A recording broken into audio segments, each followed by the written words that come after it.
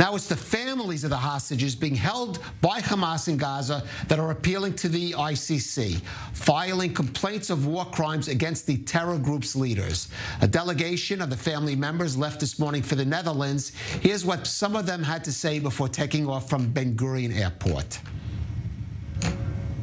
They pay for the crimes that they've committed and are still committing, taking our families hostage. We want to see them take out warrants and make sure that the leaders of Hamas are taken into custody, or that they cannot leave Qatar anymore, and that this puts pressure on them to release the hostages. We are going to ICC at Hague to demand indictment for the head of the Hamas.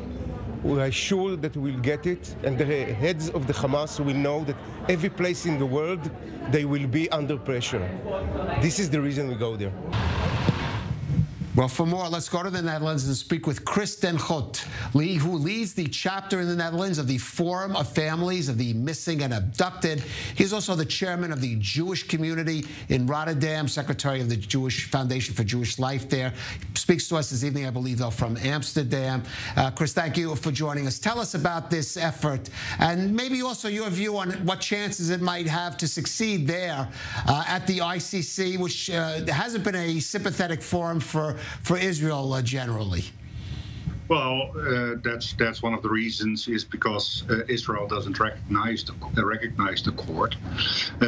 Talking about the efforts, I organized the first meeting with a delegation of family members back in October 31st, where we met with Prosecutor Khan and with the families, and we had like a couple of hours discussion with him. He was very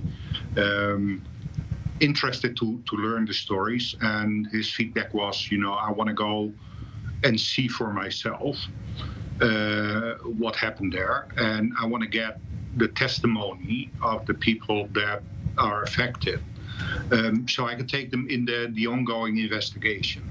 So that started back in October. At first, the Israeli government was kind of hesitant, but luckily the forum picked it up and went with it, and I'm happy that it resolved today in, yes, he did visit Israel, and yes, he did get all the testimonies, and I think he's serious about, really looking into them deep, and if it comes to a prosecution, that I'm confident that he will take that on.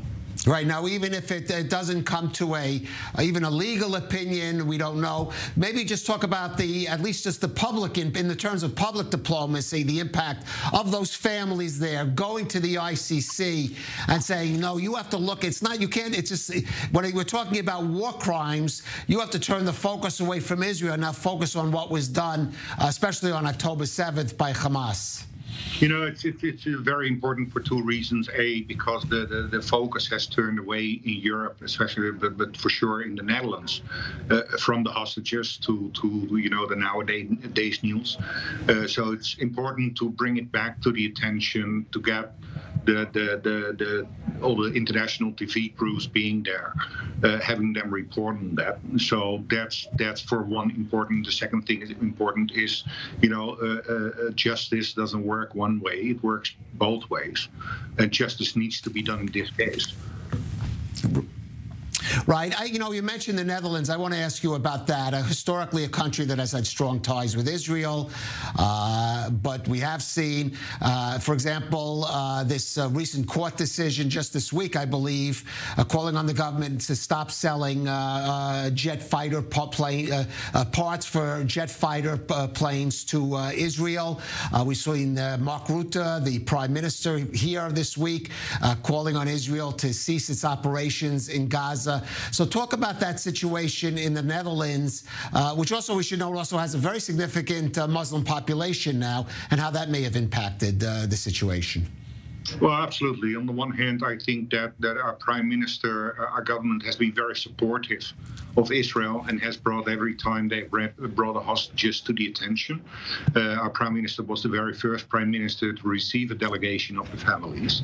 So they're very positive, but yet, of course, they get the pressure, international pressure, internal pressure to push for whatever, for a ceasefire.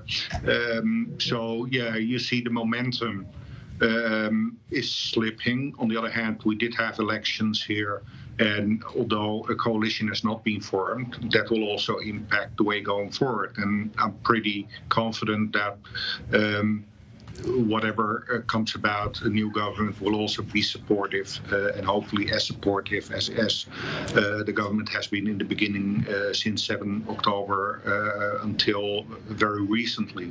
As for the case against delivering F-35 parts to Israel, they're going to appeal that. There's a lot of misunderstanding on the case. There's a lot of people are upset about the outcome of the case, because if you look into it, a lot of the evidence that was collected is not impartial evidence.